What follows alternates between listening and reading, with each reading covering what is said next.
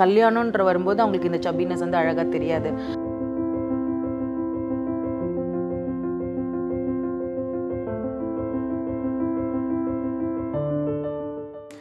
இப்போதான் வந்து இந்த சோஷியல் மீடியா இன்ஃப்ளூயன்சிங் மார்க்கெட்டிங் அந்த ஒரு மீடியம் வந்து ஒரு க்ரோத்தில் இருக்குது அப்படின்னு வந்து சொல்லலாம். பட் இதுவே வந்து ஒரு 5-6 இயர்ஸ் பிஃபோர் எடுத்து பார்த்தோம்னா மேபி பிகினிங்கில் வந்து இருக்கலாம். பட் நீங்கள் ஒரு விஷயம் வந்து சொல்லியிருந்தீங்க, எனக்கு வந்து இந்த ஃபீல்டு தான் எடுக்கணும் அப்படிங்கிறது வந்து விருப்பமாக இருந்துச்சு அப்படின்னு சொல்லி. ஆக்சுவலாக எனக்கு என்னன்னா முன்னாடி வந்து என்னோட டான்ஸிங் அந்த இன்ஃப்ளூயன்சிங் வந்து கொடுக்கணும். ப்ளஸ் சைஸ் ஒரு டான்ஸர் இருக்கேன். ஸோ சைஸ் டசன்ட் மேட்டர், உங்கள் டேலண்ட் வந்து காட்டணும்.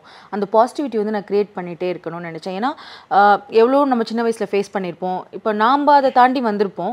பட் சில பேர் அது இன்ஃபீரியாரிட்டி காம்ப்ளெக்ஸ் அவங்க டேலண்ட் அப்படியே ஷ்ரிங்க் பண்ணியிருப்பாங்க இல்லையா? ஸோ அந்த மாதிரி இருக்கிறவங்கலாம் வெளியில் வரணும், இதுக்கு நம்ம ஏதாவது ஒரு எக்ஸாம்பிளாக இருக்கணுன்றது என் மைண்டில் இருந்தது. So when the dub smash starts அதுலேருந்து நான் பண்ணிகிட்ருக்கேன் மியூசிக்கலி, அதுக்கப்புறம் டிக்டாக்கு, தென் அதுக்கப்புறம் இந்த ரீல்ஸு, யூடியூப் எல்லாமே. என்ன மீடியம் இருந்ததோ நான் அப்போ ஸ்டார்டிங்லேருந்து அதை யூஸ் பண்ணிட்டு தான் இருக்கேன். ஐ மீன் talking about 5 or 6 years before, நம்ம மேரேஜுக்கு முன்னாடிலேருந்து இதை நான் ஸ்டார்ட் பண்ணிட்டு தான் இருக்கேன். என்ன மீடியம் இருக்குமோ யூஸ் பண்ணிட்டு தான் இருக்கேன். பட் ஃபுல் ஃப்ளெஜ்டாக அதில் இறங்கினது வந்து ஆஃப்டர் ப்ரெக்னன்சி தான்.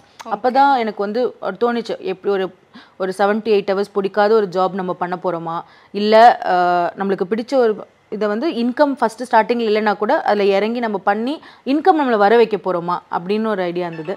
ஸோ அப்போ நான் செலக்ட் பண்ண ஆப்ஷன் வந்து இந்த செகண்ட் ஆப்ஷன் தான்.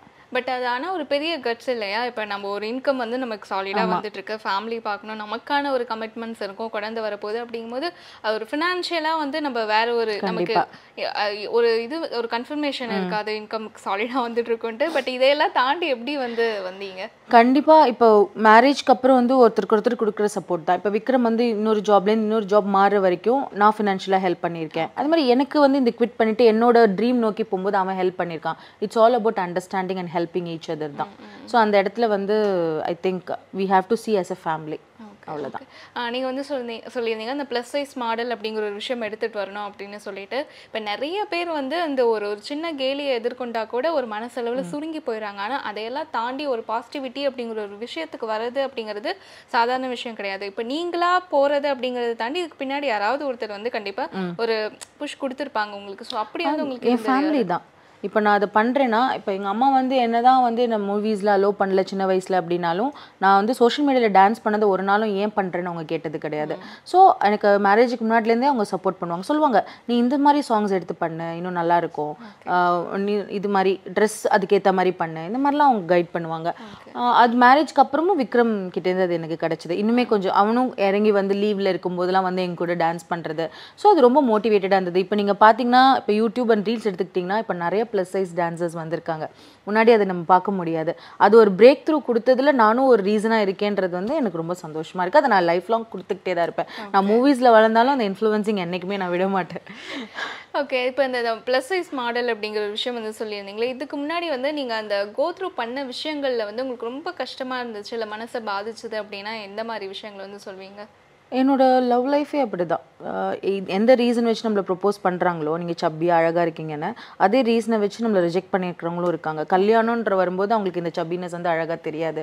ஸோ நிறைய விஷயங்கள் அதனால இருக்குது.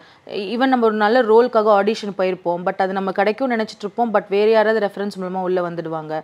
ஸோ அதுக்கும் ஒரு சைஸ் ஒரு ரீசனாக இருக்கலாம். அந்த மாதிரி நிறைய நான் ஃபேஸ் பண்ணியிருக்கேன். பட் அப்போல்லாம் நான் என்ன நினைப்பேன்னா, உடஞ்சி நிறையா தடவை வீட்டில் அழுதுருக்கேன். பட் என்னதான் இருந்தாலும் அது எனக்கு ஒரு மோட்டிவேட்டடாக இருந்தது. ஒரு வெறி வந்துச்சு, கண்டிப்பாக இதில் நம்ம ஏதாவது பண்ணியே ஆகணும். ஒரு லேர்னிங்காக இருந்தது. இதுதான் உலகம், நம்ம இதில் இந்த காம்படிஷனில் தான் நம்ம இப்போ நம்ம ஆஃபீஸில் போகிறோம் அப்படின்னா ஒரு ப்ரொமோஷனுக்காக எப்படி நம்ம காம்படிட் பண்ணுவோமோ, அது மாதிரி இந்த ஃபீல்டில் இந்த அவமானங்கள், இந்த மாதிரி ஒரு கேலி, மாக்கிங், இதெல்லாம் நம்ம சந்திச்சுட்டு தான் வரணும். வேறு வழி கிடையாது. ஏன்னா நம்ம இருக்கிற சொசைட்டி அப்படி. ஏன்னா எல்லாருக்குமே எல்லா விஷயமும் நம்ம புரிய வைக்க முடியாது. நம்ம கூட இருக்கவங்களுக்கு புரிஞ்சால் போதும். அவ்வளோதான். இது எல்லாமே லேர்னிங் லெசனாக எடுத்துகிட்டு தான் நான் போயிட்டுருக்கேன். பட் நீங்கள் இதையே வந்து பிரேக் பண்ணி ஒரு இடத்துக்கு வரீங்க அப்படிங்கும்போது இன்னும் சில பேர் என்ன சொல்லுவாங்கன்னா, உங்களுடைய அந்த பாடியே வந்து நீங்கள் வந்து ப்ரொஜெக்ட் பண்ணுறீங்க, அதை வந்து முன்னிறுத்தி நம்மளை முன்னே எடுத்துகிட்டு போகிறோம், அப்போ இதை தவிர வேறு உங்களுக்கு ரீசனே இல்லையா, டேலண்டே இல்லையா அப்படிங்கிற மாதிரியே நெகட்டிவ் கமெண்ட்ஸ் கண்டிப்பாக இருக்கும். இப்போ என்னென்னா, நீ டான்ஸ் ஆடுற, இப்போ நான் வந்து ஒரு மாடர்னாக ட்ரெஸ் போட்டு ஆடினா, இப்போ மாடர்னாக ட்ரெஸ் போட்டு ஆடி தான் இந்த வியூஸ் வாங்குறேன் அப்படின்னு சொல்லுவாங்க. ஆனால் என்னை தாண்டி நான் அந்த மாடர்னாக ட்ரெஸ் போடலைன்னா கூட இந்த டான்ஸுன்ற ஸ்கில் என்கிட்ட இருக்குது. நான் அதை லவ் பண்ணுறேன். எனக்கு என்ன பெஸ்ட் ஒரு சாங் வந்து எவ்வளோ ஓரளவுக்கு நல்லா பண்ண முடியுமோ, ஒருத்தங்க கிண்டல் பண்ணாமல் பண்ண முடியுமோ, அது மாதிரி நான் பண்ணுறேன். அது எனக்கு அந்த ஸ்கில் இருக்குது. என்ன நீங்கள் பண்ணாலும் அந்த ஸ்கில்லை யாருமே உங்ககிட்டேருந்து எதுவுமே பண்ண முடியாது. அது இப்போ கிண்டல் பண்ணுறவங்க பண்ணிகிட்டே தான் இருப்பாங்க. என்னை பொறுத்த வரைக்கும் நான் தான் அந்த கமெண்ட் செக்ஷனை ஓப்பன் பண்ணியிருக்கேன். I have given the option to comment. அவங்க கமெண்ட் பண்ணட்டும். அதில் நல்ல விஷயங்களை நான் எடுத்துப்பேன். கெட்ட விஷயங்களை வந்து எனக்கு வந்து அது நெக்ஸ்ட் என்னோட வளர்ச்சியாக தான் நான் பார்க்குறேன். கமெண்ட் பண்ணுறவங்க யாரெல்லாம் இருப்பாங்க? மோஸ்ட்லி நீங்கள் சொல்லுங்களேன்.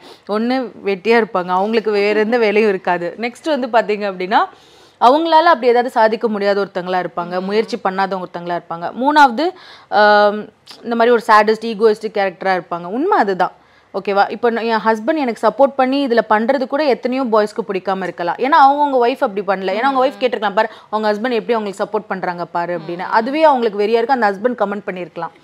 ஸோ இதெல்லாம் வந்து நேச்சுரல் திங் தான். இதெல்லாம் கிராஸ் பண்ணி தான் வந்தாகணும். நான் ஒன்று தான் பண்ணுவேன், இக்னோர் நெகட்டிவிட்டி. போயிட்டே இருப்பேன். அதுதான் என் லைஃப்பில் இவ்வளோ தூரம் நான் ஸ்ட்ராங்காக இருக்கிறதுக்கும் காரணம். Okay okay. பட் நீங்கள் என்னைக்காவது நினச்சிருக்கீங்களா, சின்ன இப்போ இருக்கா இல்லையான்னு தெரியல, பட் பிஃபோர் வந்து நீங்கள் நினச்சிருக்கீங்களா இவ்வளோ நம்மளை உடம்பை வச்சு வந்து ஷேம் பண்ணுறாங்க அப்படிங்கும்போது வெயிட் லாஸ் பண்ணலாமே அப்படின்னு ஏதாவது வந்து ட்ரை? கண்டிப்பாக நான் பண்ணியிருக்கேன். ஆக்சுவலாக நான் பண்ணது என்னன்னா, வெயிட் லாஸ்ன்றது வந்து ஒருத்தங்க கிண்டல் பண்ணுறாங்க, நம்ம குறைக்கணும் அப்படின்னு நான் எடுத்த எந்த ஸ்டெப்புமே சக்ஸஸ் ஆனது கிடையாது. ஆனால் இப்போ வந்து கல்யாணம் ஆயிடுச்சு, நம்மளுக்குன்னு ஒரு குழந்தை இருக்குது, அவளோட ரொம்ப நாள் நம்ம ஜேர்னியில் இருக்கணும், நம்ம ஹெல்த்தியாக இருக்கணும்னு நானாக செல்ஃப் ரியலைசேஷன் பண்ணி எடுத்த டிசிஷன் இருக்குது பாருங்க. அப்போ தான் நல்லா ஃபுட்டை கண்ட்ரோல் பண்ண முடியுது. இப்போது நான் ரீசெண்டாக கூட ஒரு ஃபோட்டோ போட்டிருப்பேன் இன்ஸ்டாகிராமில் 2024 and 2022 எப்படி இருந்தேன்னு கம்பேர் பண்ணி. அதில் பார்த்தாலே உங்களுக்கு டிஃப்ரென்ஸ் தெரியும். I have totally avoided sugar, I totally avoided the junk foods. இப்போ நம்ம தேட்டருக்கு போகும்போது முன்னாடி பார்த்தீங்கன்னா பாப்கார்ன் அண்ட் பெப்சி வாங்குவேன். இப்போ அந்த சைடே போகிறதில்ல, பாப்கார்ன் அண்ட் வாட்டர் பாட்டில் தான். ஸோ அந்த சேஞ்ச் எனக்கு ஒரு பெரிய விஷயம் தான். நம்ம எடுக்கிற சின்ன சின்ன விஷயம் நம்மளுக்கு பெருசாக தெரியும், வெளியில் இருக்கிறவங்களுக்கு தெரியணும்னா it will take long time. அது வரைக்கும் அவங்க கிண்டல் பண்ணிட்டு தான் இருப்பாங்க. அதுக்காக நம்ம லைஃப்பை நம்ம வாழாமல் இருக்கணும்னு அவசியம் இல்லைல்ல. ஸோ நம்மளுக்கு தெரிஞ்சால் போதும், நம்ம ஸ்டெப் எடுத்திருக்கோமா, நம்மளுக்கு ஹெல்த்துக்குன்னு நம்ம நல்லா இருக்கோமா, அது தெரிஞ்சால் போதும். பட் சில பேர் வந்து சொல்லுவாங்களே, இந்த ட்ரெஸ் விஷயத்துலயும் வந்து ஏன் வந்து ஓவர் எக்ஸ்போஸ்டா பண்ற, இல்ல ஏன் இந்த ப்ளஸ் சைஸ் வச்சுட்டு நீ ஏன் மாடர்ன் ட்ரெஸ் போடுற, அந்த மாதிரி சில விஷயங்கள். ட்ரெஸ்ன்றது என்னோட உரிமை இல்லையா? எனக்கு பிடிச்சிருக்கணும். கண்ணாடியில் நான் நின்று பார்க்கும்போது எனக்கு அது அட்மைரபிளாக இருக்கணும். அதையும் தாண்டி என் ஃபேமிலிக்கு அது பிடிச்சிருக்கணும். என்னை பொறுத்த வரைக்கும் there is a lot of difference between being modern and being vulgar. நான் அந்த வல்கரிட்டி சைடு என்றைக்குமே போக மாட்டேன். I know my limits. எனக்குன்னு ஒரு பிரின்சிபல் இருக்குது, அதை தாண்டி நான் அந்த சைடு போக மாட்டேன். அப்படியே அந்த சைடு நான் போகணும்னு நினச்சாலும் அது என்னோட டிசிஷன்.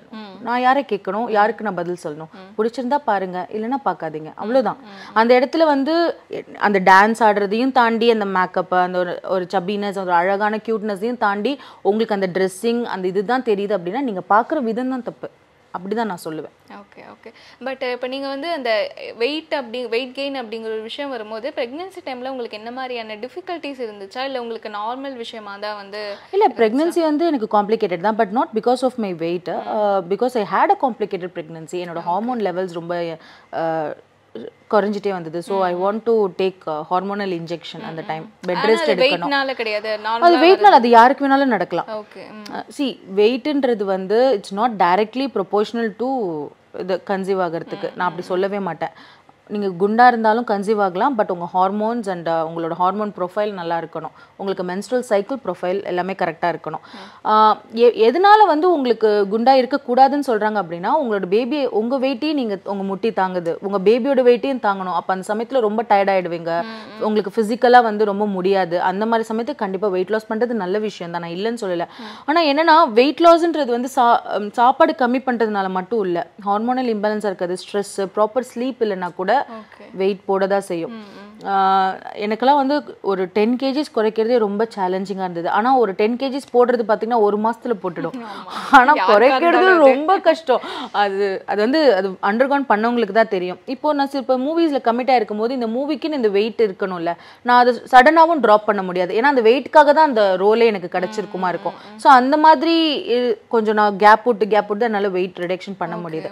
இப்பயுமே நான் குறைச்சாலுமே ஐ வில் என்ன சொல்கிறதுனா, எனக்குன்னு ஒரு ஐடியல் வெயிட் இருக்கும், ஒரு 20 kgs குறைக்கணும். நான் ரொம்ப ஒல்லியெல்லாம் ஆக மாட்டேன். I want to be a plus size model and சப்பி. அதில் நான் என்ன கொஞ்சம் ஹெல்த்தியான வெயிட்டில் இருக்க முடியுமோ அப்படி தான் நான் குறைப்பேன். I don't want to become 36, 24, 36 அப்படிலாம் இல்லை. உங்களுக்கு வாட்டவே அது உங்களுக்கு ரொம்ப பிடிச்சிருக்கு. Okay okay.